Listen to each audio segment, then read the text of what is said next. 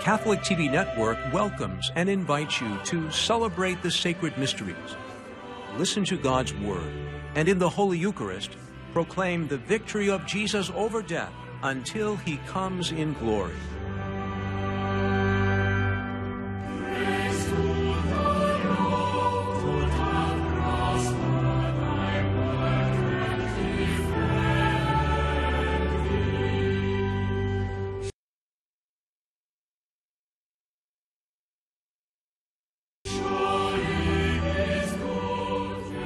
Good morning.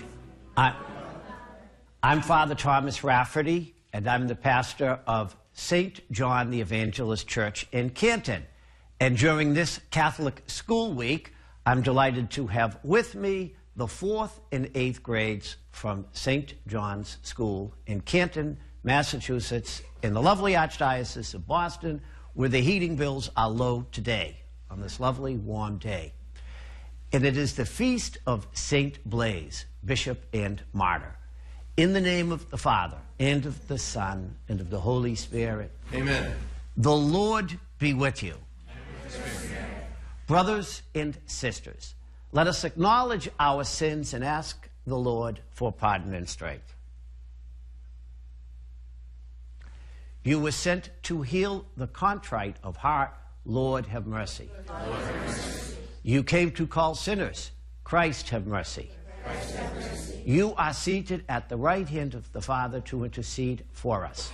Lord, have mercy. Lord, have mercy. May Almighty God have mercy on us, forgive us our sins, and bring us to everlasting life. Amen. Let us pray.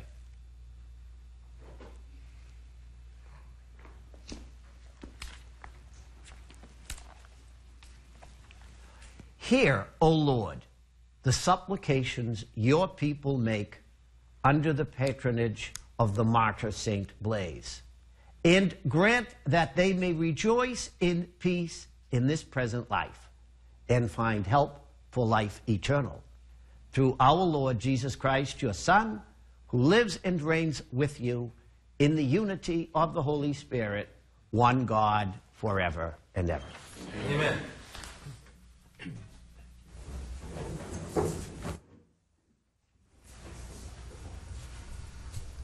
A reading from the book of the prophet Isaiah. Seek the Lord while he may be found. Call him while he is near. Let the scoundrel forsake his way, and the wicked his thoughts. Let him turn to the Lord for mercy, to our God, who is generous and forgiving. For my thoughts are not your thoughts, nor are your ways my ways, says the Lord. As high as the heavens are above the earth, so high are my ways above your ways, and my thoughts above your thoughts. The word of the Lord. Thanks be to God.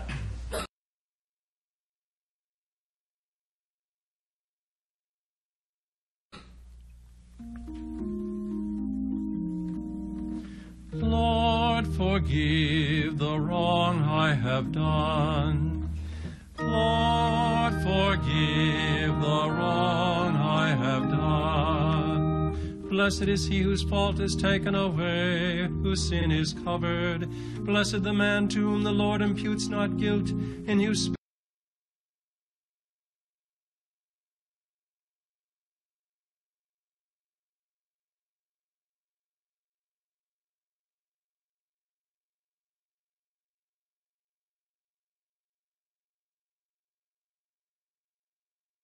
Spirit there is no guile. Lord, forgive the wrong I have done.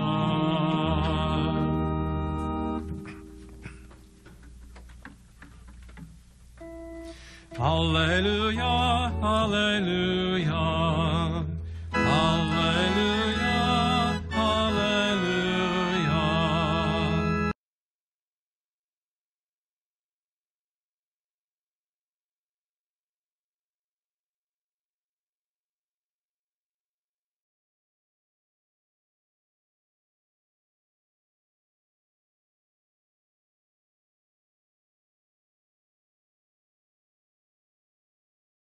My sheep hear my voice, says the Lord. I know them, and they follow me. Alleluia, alleluia,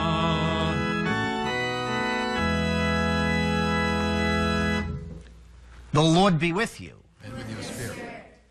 A reading from the Holy Gospel according to Matthew. Glory to you, O Lord. After entering a boat, Jesus made the crossing and came into his own town. And there, people brought to him a paralytic lying on a stretcher. When Jesus saw their faith, he said to the paralytic, "Courage, child, your sins are forgiven." At that, some of the scribes said to themselves, "This man is blaspheming." Jesus knew what they were thinking and said,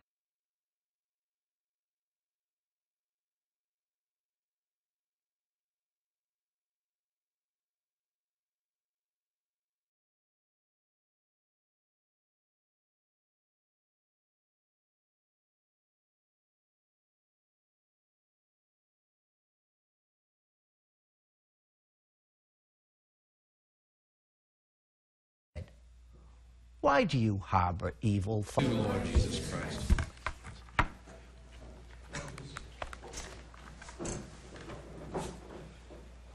Today, we're celebrating the feast day of Saint Blaise. But the focus of our readings and the responsorial psalm that we heard today is the forgiveness of sins. In the first reading, we hear of God's mercy, and in Matthew's Gospel, we hear of that mercy being put into practice. 1 week from today, we will celebrate Ash Wednesday, the start of Lent. And we call Lent a penitential season because we focus on our sin so that we can better appreciate the meaning and the fruit of Easter. In the Gospel, Jesus tells a paralyzed man that his sins are forgiven.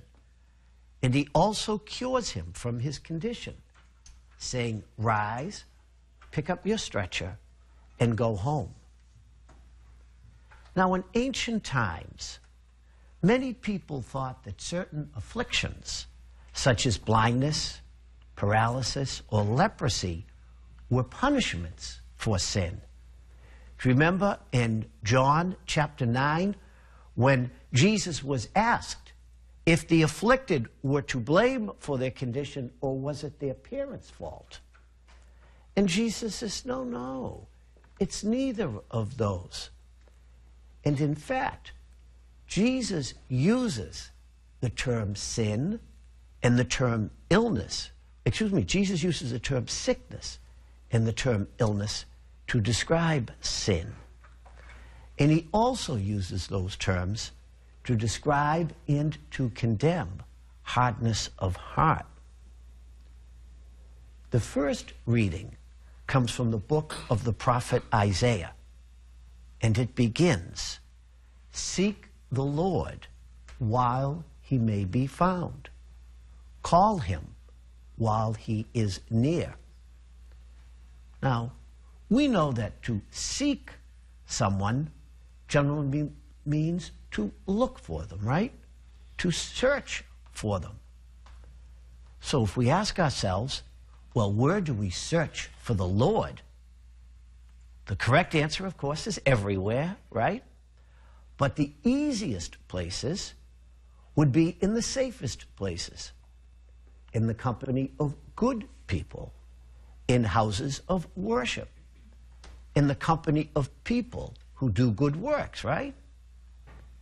Well, throughout the ages, heroic men and women, many of them we revere as saints, brought God to people and to places that were desperately in need of his presence.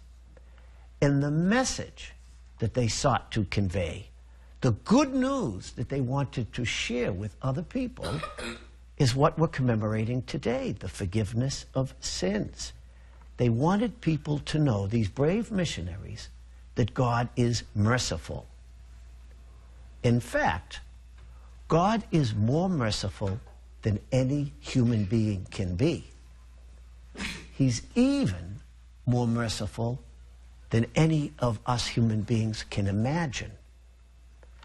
That is why Isaiah tells us in today's first reading that God's ways are not our ways. We're human, and we can be slow to forgive. We can hold on to grudges. We can insist on punishment, especially if it's someone else being punished, right? But he said, my thoughts are not your thoughts, nor are your ways my ways, says the Lord. As high as the heavens are above the earth, so high are my ways above your ways. Our human condition, our limitation, can result in a hardness of heart that is just as corrosive as sin. And this is what Jesus encounters in the gospel story. In addition to Jesus and the man who was lying on the stretcher, there are two groups of people in today's gospel reading. One is the group of friends of the paralyzed man, right? They have brought him to Jesus on a stretcher. Wouldn't all of us like to have friends like that who would do that for us? And then there's another group, and they're the scribes. And what are we told about them? They question Jesus. Who is this man to be able to forgive sins? They're questioning Jesus' authority. Later on, they will criticize Jesus for curing people on the Sabbath.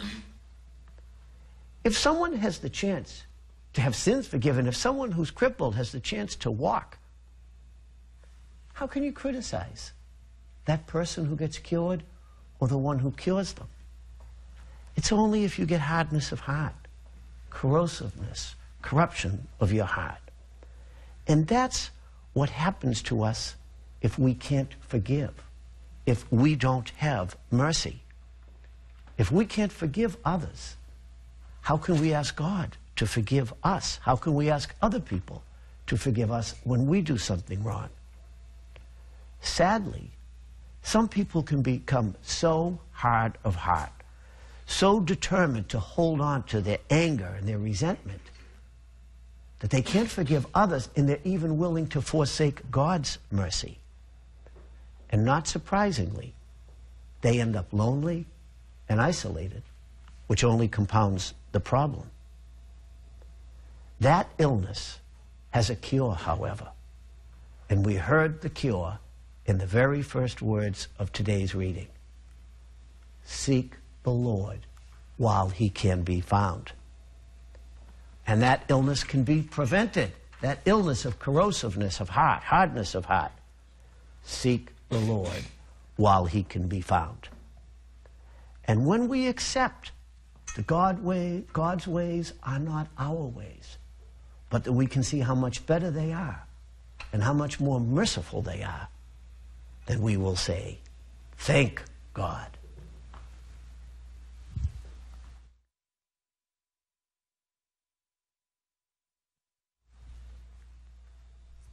So let us now lift our hearts and present our prayers to the God of mercy. That during this Jubilee year of mercy, the Church will become more Christ-like each day, we pray to the Lord. Lord, hear our prayer. That the leaders and peoples of all nations work for peace, we pray to the Lord. Lord, hear our prayer. That those who have been blessed to enjoy good health, personal safety, and plentiful food always never turn a blind eye to needs of the sick, the hungry, and the weak, we pray to the Lord. Lord, hear our prayer. For all the students, teachers, and staff of our school, and all the Catholic schools in America, may they grow in the knowledge and love of Christ, we pray to the Lord. Lord, hear our prayer.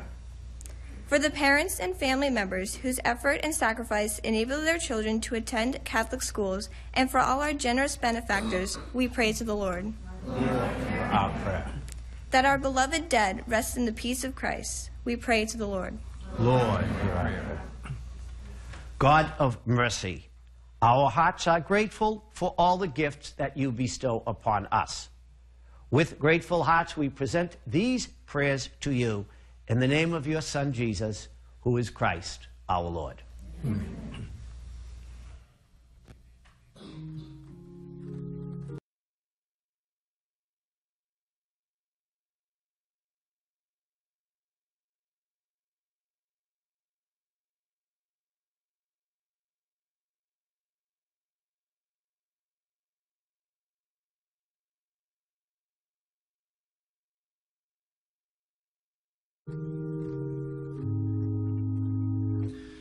Forgive our sins as we forgive. You taught us, Lord, to pray. But you alone can grant us grace to live the words we say. How can your pardon reach and bless the unforgiving heart that broods on wrongs and will not let all bitterness depart? Lord, cleanse the depths within our souls and bid resentment cease. Then bound to all in bonds of love, our lives will spread your peace.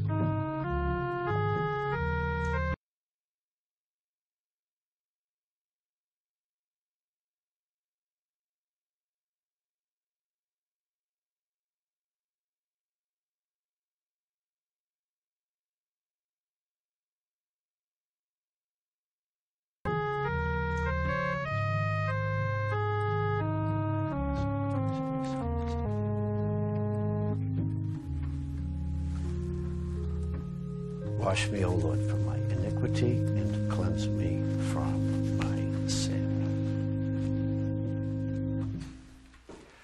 Pray, brothers and sisters, that my sacrifice lift up your hearts. We lift them up to the Lord.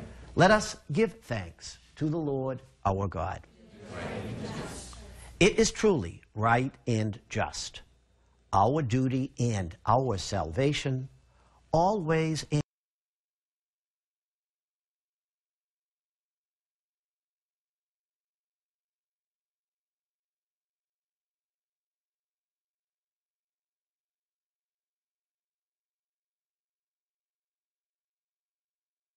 and everywhere to give you thanks, Lord, Holy Father, Almighty and eternal God. For you are glorified when your saints are praised.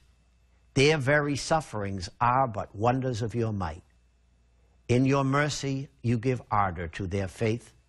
To their endurance you grant firm resolve.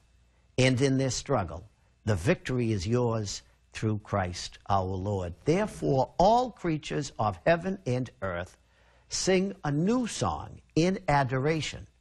And we with all the host of angels cry out, and without end we acclaim. Hosanna, Hosanna in the highest. Hosanna, Hosanna in the highest.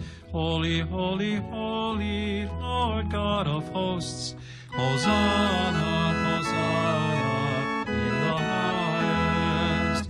Heaven and earth are full of your glory, Lord. Hosanna, Hosanna in the highest. Blessed is he who comes in the name of the Lord. Hosanna, Hosanna in the highest. You are indeed holy, O Lord, the fount of all holiness. Make holy, therefore, these gifts, we pray, by sending down your Spirit upon them like the dewfall, so that they may become for us the body and blood of our Lord Jesus Christ. At the time he was betrayed,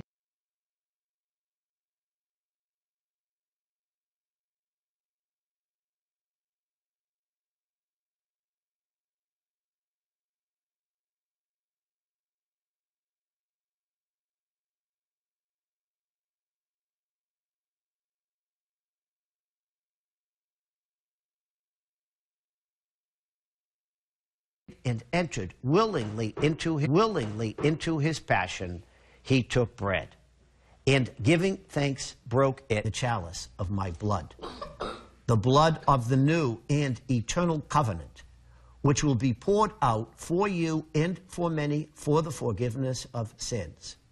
Do this in memory of me.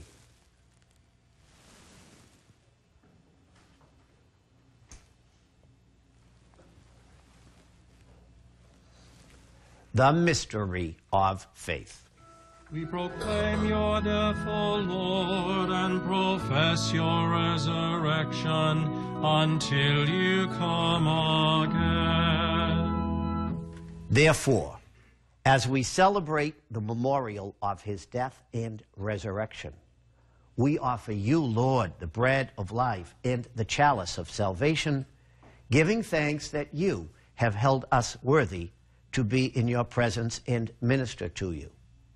Humbly we pray that, partaking of the body and blood of Christ, we may be gathered into one by the Holy Spirit. Remember, Lord, your church spread throughout the world, and bring her to the fullness of charity, together with Francis, our Pope, and Sean, our Bishop, and all the clergy. Remember also our brothers and sisters who have fallen asleep in the hope of the resurrection, and all who have died in your mercy. Welcome them into the light of your face. Have mercy on us all, we pray, that with the Blessed Virgin Mary, Mother of God, with blessed Joseph, her spouse, with the blessed apostles, and all the saints who have pleased you throughout the ages, we may merit to be co-heirs to eternal life, and may praise and glorify you through your Son, Jesus Christ. Through him, and with him, and in him, O God, Almighty Father, in the unity of the Holy Spirit, all glory and honor is yours forever and ever. Amen, amen, amen.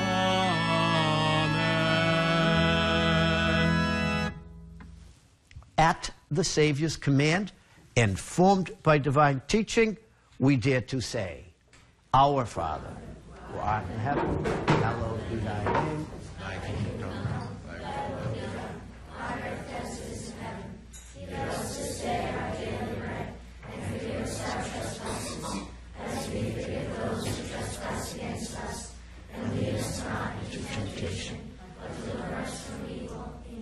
Deliver us, Lord, we pray, from every evil. Graciously grant peace in our days, that by the help of your mercy we may be always free from sin and safe from all distress, as we await the blessed hope and the coming of our Savior, Jesus Christ. In the power and glory and yours now and forever. Lord Jesus Christ, who said to your apostles, Peace I leave you, my peace I give you.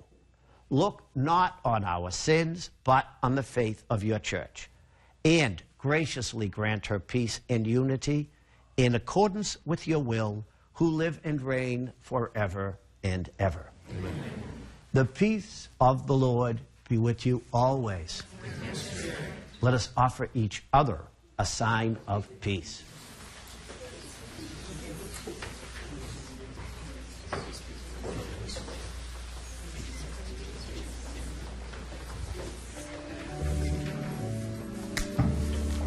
Lamb of God, you take away the sins of the world, have mercy on us. Lamb of God, you take away the sins of the world, have mercy on us. Lamb of God, you take away the sins of the world, grant us peace.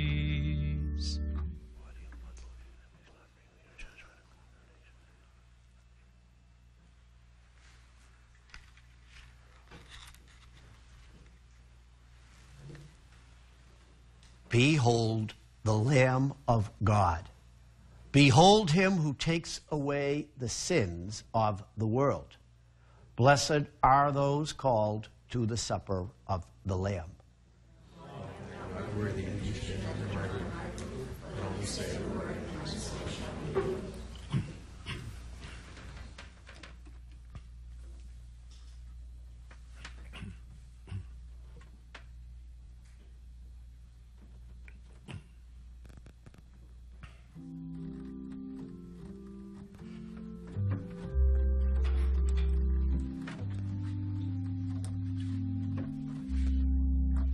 Jesus, Jesus, bread of life. Jesus, Jesus.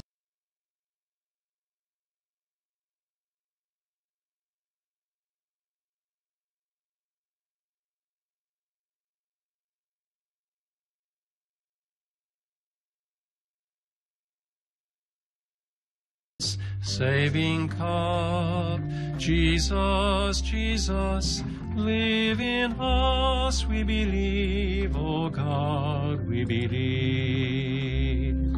Come now to me, all who are thirsty, come and drink with faith in me. Jesus, Jesus, bread of life, Jesus, Jesus, saving cup, Jesus, Jesus, live in us, we believe, O God, we believe.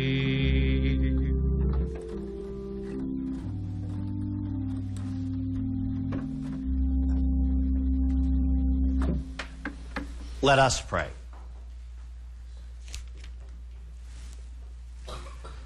May the sacred mysteries of which we have partaken, O Lord, we pray, give us that determination which made your blessed martyr Blaise faithful in your service and victorious in suffering through Christ our Lord.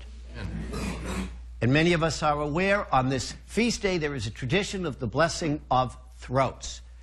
Through the intercession of Saint Blaise, bishop and martyr, may the Lord protect you from illness of the throat and from every other disease. In the name of the Father, and of the Son, and of the Holy Spirit. Amen. Amen. And I'd like to thank Catholic TV for having us here today.